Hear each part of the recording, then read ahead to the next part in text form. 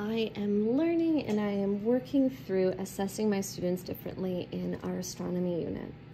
So I have gone through building thinking classrooms in mathematics. Though I teach science and physics, this book is so applicable to what I do every day. And I love this chapter on data collection and building a better model than the point collection system. So basically, point collection is like you would tell a student, you know, we've got a quiz, this is your opportunity to get some points. You've got a test, you can get a lot of points here. This is more collecting data throughout the unit so that you can more fairly and accurately assign students a grade when you have to. So this starts by breaking down your curriculum. I have all my curriculum expectations for this unit written on the left side of these pages, and then breaking each expectation down into basic, intermediate, and advanced. Basically, what would a basic understanding of that curriculum expectation look like? What would an intermediate understanding of that expectation look like? For example, down here we have the curriculum expectation of explain the causes of astronomical phenomena and how various phenomena can be best observed from Earth. So a basic understanding of this, in my mind, when I broke this down, was explain what a shooting star is and how it forms. Explain how craters form on celestial objects. Explain the reasons for night and day. So very simple understanding. An intermediate understanding could be shown by a student accurately answering how a solar eclipse forms or a lunar eclipse forms, or explain why we see the different phases of the moon, explaining the reason for the seasons. That would be more of an intermediate understanding. And then an advanced understanding would be explaining how the auroras are formed, including why different colors form, explain when and why a comet would have two tails. So I just went through my curriculum for each expectation, breaking it down into a basic, intermediate, and advanced understanding. In some cases, there was no basic understanding. Like for this one, I didn't feel like there was a basic understanding of that because it was pretty complex.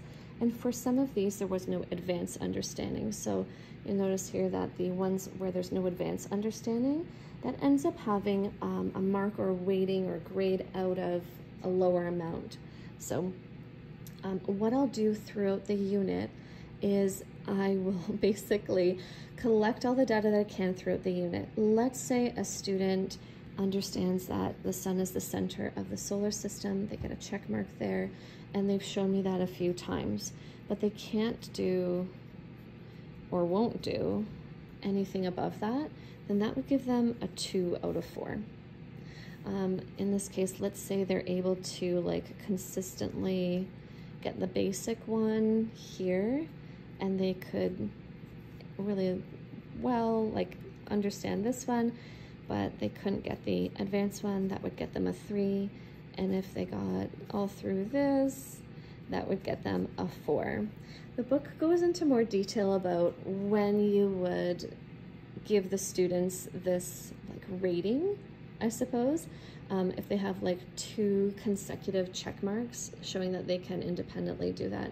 But there's also more of a breakdown of the system that they use, like check marks when they demonstrate it individually, an S if they could do it but they did a silly mistake, H when they had some help either from the teacher or from a classmate, G is used when they've demonstrated that in a group, and X is when they've attempted it but it was not right, and N for whether that was not attempted.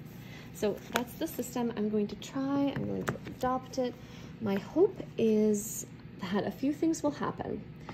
My hope is that this works out really well, and that both the students and I can see very explicitly whether they have a basic, intermediate, or advanced understanding because we have examples for each one. I also hope to find where my biases are in my curriculum. So I probably spend a good chunk of time explaining phenomenon and asking students about the different phenomena and how to explain them. But I want to know for my own practice, like, does that mean that I'm not collecting enough data in other curriculum expectations?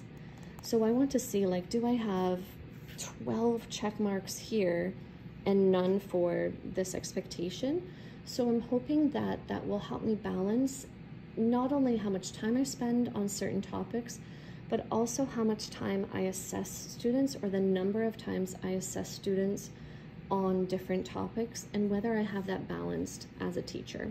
So I'm hoping to learn from this. If you want to join me on this, that'd be fun. We're gonna read this book together.